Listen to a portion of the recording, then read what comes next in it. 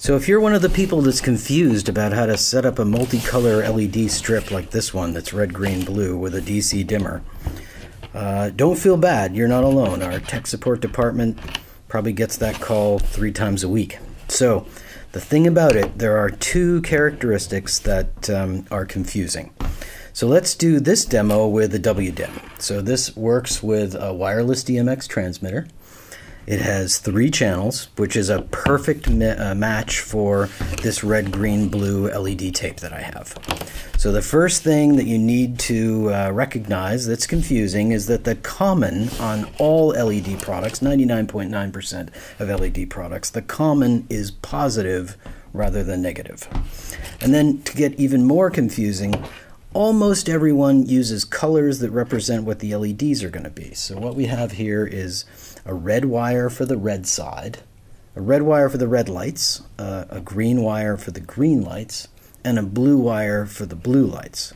And we're left with some other 4th wire that is the common, and it could be any color. In this case, it's white, which it's not a bad choice. Sometimes it's black, and that can be very confusing because the first thing you'll think, if you're familiar with standard wire colors for DC power, black is going to make you say, okay, I better go negative with that. And it's not true. It's almost always going to be positive. By almost, I mean you're never going to see one that's not that way. So on the dimmer, very conveniently, all RC4 wireless dimmers are also common positive, making this super easy to do. And what common positive means, of course, is battery is coming in over here. I've got a connector ready to connect up to my power. And that plus terminal, plus DC in, is actually connected inside the device to all the other plus terminals. And the dimming action happens on the negatives. That's the other key thing to remember. So 2 points to remember. Number 1, the common on the LED tape is positive. Number 2, the dimming action in the product happens on the negative. So now let's wire this up, taking those 2 factors into account. The white wire is the common in this case, and I can connect it to any positive terminal, and I'm just going to start with the positive on the DIM-A output. And then I have my red wire, which is the negative. Remember, all the action happens on the negative, and the strip is common positive, so I'm going into negative A with the red. And I want to do red, green, blue, so negative, green goes into negative on the next channel. And finally, blue goes into the negative of the 3rd channel. And we'll just get these screws tightened in and have those wires secured, and we'll show you that. So here's what we have. Just to review exactly what's happening, power is coming in here. So red and black, where red is positive and black is negative, like DC power is supposed to be. And then the white wire is positive common for the LEDs, and so it's connected to the positive terminal on DIM-A. It doesn't have to be that one. It could be any of the positives because they're all the same. And then the red line goes to negative on the 1st dimmer, the green line goes to negative on the 2nd dimmer, and the blue line goes to negative on the 3rd dimmer. That's the complete setup. Now let's plug it in. Here is my battery. It's going to provide the power to light the whole thing up and run the dimmer. Plug that in.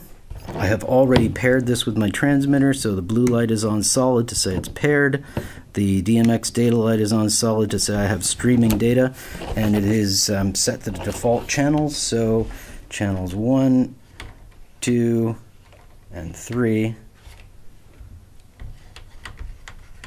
are my dimmers. And by the way, the color order is different because I think the LEDs are the wrong order. Let's not worry about that at the moment, but let's set the whole thing to different channels. So let's go to channel 13. I want to make the whole thing work on channel 13.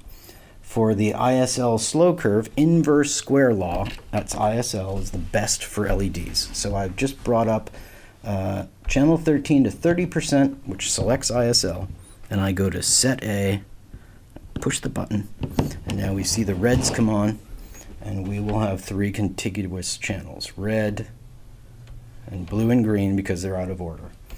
And let's take a moment and put them in the right order. So now I know that I want this one to actually be green, and that's on the 3rd channel, so I'm going to go to 30% and go to the 2nd one. Actually, the blues are on, so I'm going to go to the 3rd one. And then I'm going to bring up what I want to be the last one and go to the middle. And now I have, by manually setting and not settling with the 3 contiguous, I now have red, green, and blue, and using one touch you just saw me put them in the correct order. So quick recap: LED tape, battery for power.